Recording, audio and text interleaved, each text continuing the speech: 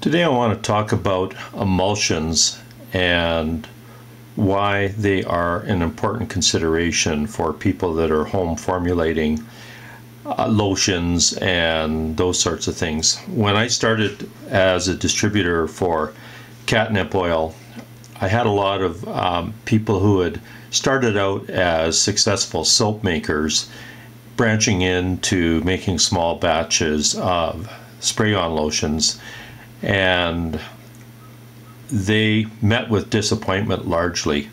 They found that the catnip was not working for them, and further investigation, just about in all instances, their formulations did not have any emulsion. And their logic was that if you shook it up and sprayed it on your skin, it was mixed in terms of oil and water, because most formulations are either a water and oil or oil and water emulsion. And they thought if you sprayed it on the skin, then it would be mixed up. And the active ingredients, which would be such things as catnip oil, mint, essential oil, basil, terpenes, and so on, would be doing the job. And they did do the job for 5, 10, 15 minutes. They were seeking times of much longer than that, maybe similar to Deet, and would always be disappointed in not achieving them, thinking that the active ingredient that they were focusing on was not working. And the active ingredient, in fact, probably was working. What was happening was that those active ingredients, because they are volatile, they tend to evaporate very quickly, they oxidize, and they soak into porous surfaces such as skin rapidly. And this is the reason why emulsions become important, but unfortunately emulsions are very difficult and therefore often overlooked. So what we're going to do is a little bit of a demonstration. And on our left here, what I've got is some oil and water mixed, and in this we have a mixture of some purified water, essential oils, terpenes, and carrier oils. And as you can see, the oils start about here and work their way up. And in this layer we have a mix of terpenes, some essential oil, such as, I believe it's peppermint essential oil, and I have carrier oils in the form of canola, olive, and coconut. So as you can see here, and we'll look at that in depth a little more, it's a little bit hard to distinguish the oils. You can certainly distinguish them from the water, but there are lighter oils in here and heavier oils, and the darker hue would be the coconut oil, or sorry, correction there, the darker hue would be the virgin olive oil that's in there. Then what we're going to do is move on and look at an emulsion that was done about 10 months ago, 9 months ago, an emulsion that was done here that was probably done about 14, 15 years ago, and another broken emulsion that is in here that is probably about 17 years old.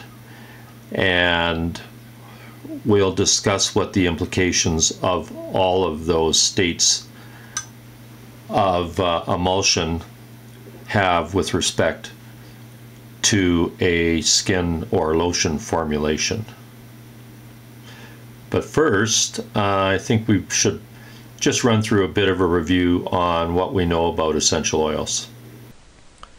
An essential oil is a concentrated hydrophobic liquid containing volatile chemical compounds from plants. So they evaporate pretty easily because they're volatile. They also oxidize very easily, and especially the warmer they are, the more prone they are to higher libidity and oxidization. If you use them full strength, they're often harmful. When placed on the skin, for example, they can promote sunburn because they're phototoxic. Their strength can burn your skin, they can cause anaphylactic reactions, and so on.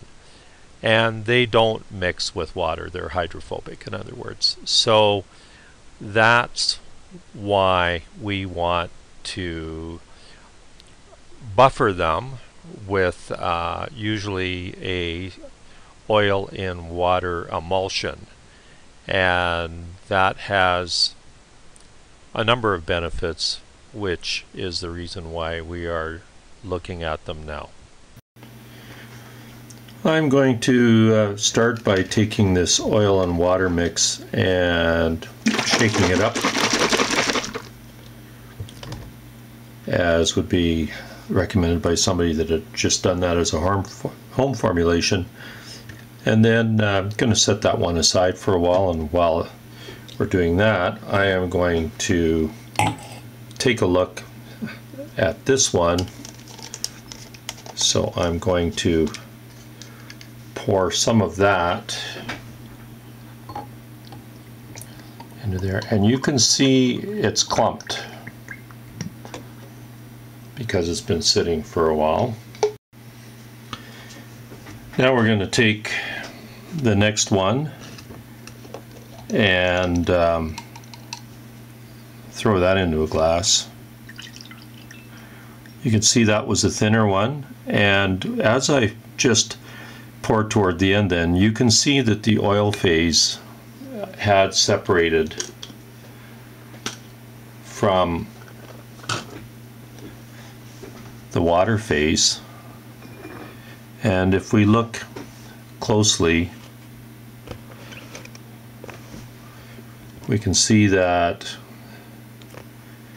even after perhaps 15 years, and I'm not sure if you can see this or not, but there is a lighter level up here, but clearly we don't have the complete separation between the oil and water phases even after all these years. Next, I want to take a look at a failed emulsion, and I can see here that over the years it has separated and failed at the top. Now, I'm not sure how well you're going to be able to see this, but just like you're familiar with seeing when you make chicken soup, you can see oil floating around on top of the water.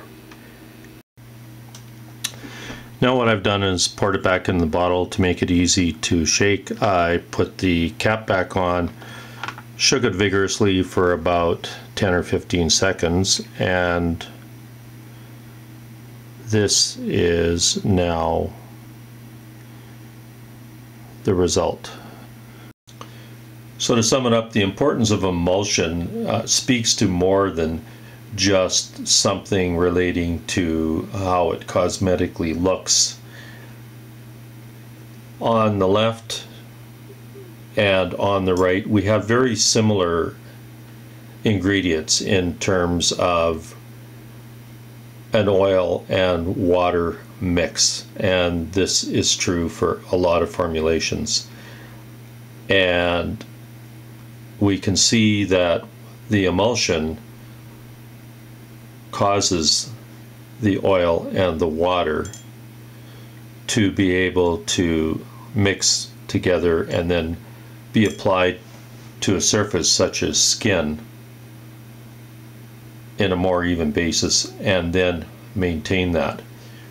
Because the emulsion has the oil suspended over an even area, and this solution, you don't want it to be comedogenic, because that kind of suffocates your skin and stops it from breathing. So we need to have a comedogenic formula which allows your skin to breathe, and we don't want an oily patch on your skin and then some water that's evaporated. So the emulsion addresses all these things. It addresses it doesn't eliminate, but it slows the volatility, which leads to oxidization and evaporation. And that's what you want to achieve if you're doing your own formulation up. We won't go into the art of emulsifying, but I know one obvious question would be, well, what about the cons of emulsifying? And that's often cited as one reason not to do it. Now, there are two main ingredients to achieving an emulsion, and the first one is blended into the formula, and it's normally a polymer of some sort, which is a fine white powder. And those are contained pretty much in all sorts of products, from food to cosmetics. So what is the problem then? Well, the biggest con for many comes down to the way the emulsion is achieved, because you have to balance pH, and that's what causes the thickening and the emulsion to take. And an ingredient, like, you can't just, for example, put in lemon juice to bring the pH down, or perhaps carbonated water to bring it up, because then those aren't suitable. So the cosmetic industry did come up with various compounds that do achieve that for very little amount of money. And one of the most common ones we can see here on the left, and excuse the label, which is all faded because this is probably 15 years old, and it was used for experimental purposes back then but never been used. And this one is triethanolamine, and also known as TEA, I believe it's called. So TEA is inexpensive, used in a lot of cosmetics, and a lot of health food stores don't want any products on the shelf that have those. But fortunately, it's not the only option for achieving the balance of the pH and making up your emulsion. And over here on the right, we can see a food grade product. It costs a lot more in order to use this for emulsifying, but it has the obvious benefits of being a food grade product, whereas TEA over here on the left isn't. So this one is l-arginine.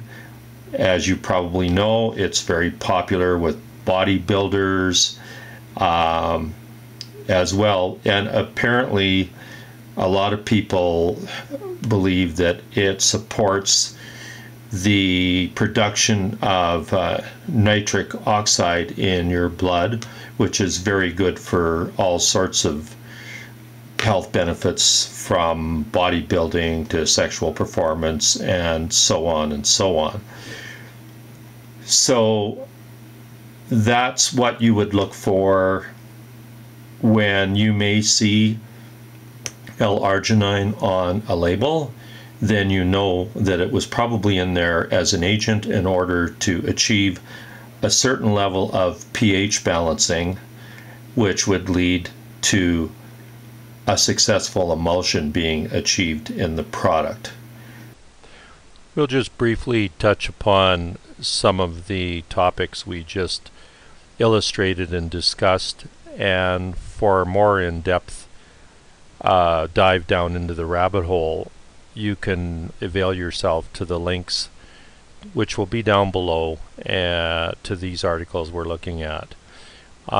So we started with mentioning that we were recommending that you consider a polymer for your emulsion, and it starts with that. So A carbomer is a form of a polymer, as you can see here, and that's your starting point. And in terms of what we know about polymers, they are considered very safe, safe enough that we build artificial skin for burn victims from them.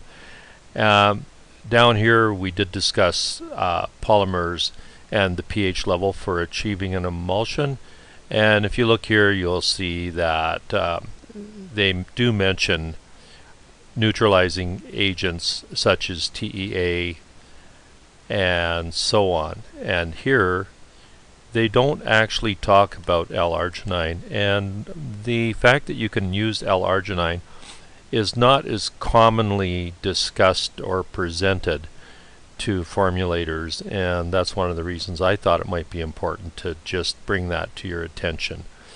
Moving on here, we see here that again, with respect to polymers, they are being used for artificial skin building. There's a polymer mesh that is commonly used, and so there we go. If we then accept the polymers, the TEA tends to become more of the sticking point. And take a look at this article in more length when you get a chance and see what you think. There are some publications which say prolonged exposure to TEA concentrations of greater than 5% could be considered harmful, and I don't think you would become anywhere near that for achieving an emulsion. And you'll see here it doesn't provide any benefits to the skin. It's only used to improve texture and pH of a product. So that was one of the reasons why we sought to see if we could get away from using TEA but still get an emulsion. That led us to l-arginine, and here you can see some papers that talk about using l-arginine in a more scientific context, and this one here I found kind of interesting as I sought to try and understand it, and it looks like there's a whole new reality that can be opened up with respect to emulsifying with l-arginine if you introduce ultrasonic treatment to it, something I'll have to come back to and look at in more detail. And with respect to that, I did find this graphic here to be interesting, and that is brought up from the previous paper, so take a look at that. You might find it interesting. On to this paper, how to adjust the pH of your cosmetic products, and it looked pretty good in that it also mentioned something that I alluded to, which is you really don't want to be trying to use things like a lemon juice and so on for adjusting pH. And if we go down, see here for example, they say don't use vinegar, lemon juice, or household cleaners to reduce the pH.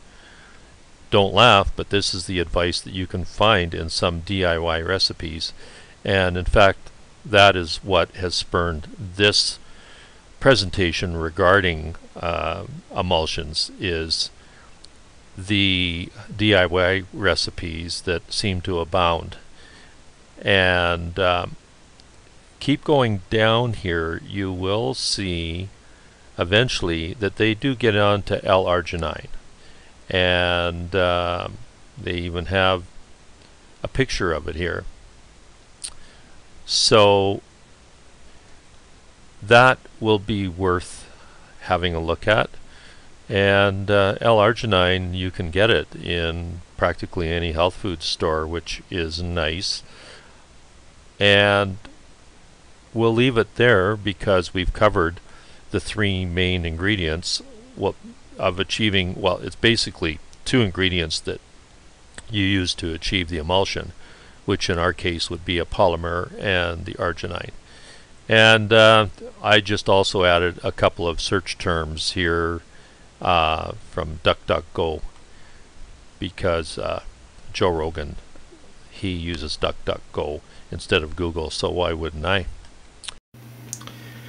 Just before we close off, I came back in order to retrieve the camera and SD card to start editing, and it's been now probably a couple of hours since we did those last shots where we demonstrated the emulsions, and I noticed it might be worth just commenting. I doubt if you can see this on our non-emulsified mix. If I get busy and behind the camera here, from right here about the thickness of the chopstick, I can see the light layer on top of there, which would appear to be, and I'm guessing those are the essential oils, or some of them, or one of them, then the carrier oils, and then the water. Over here on the one, if I recall correctly, that was the broken emulsion. We shook it up, put it back, and we do see some separation in here on the very top. And when I look down on it, I do see the lighter layer. Actually, it's darker. When I put the chopstick in and mix, a lighter one comes up from the bottom. So again, we do have some separation there. So it does point to the recommendation of shaking even your emulsified bottle before you apply it to the skin. And then lastly, we had this guy. I think the layer on the top was just the foam bubbles that were there, and we don't see any separation in that. And so that's what you get when you have achieved almost the perfect emulsion. The takeaway now being that any emulsion is better than no emulsion when you're putting that on yourself.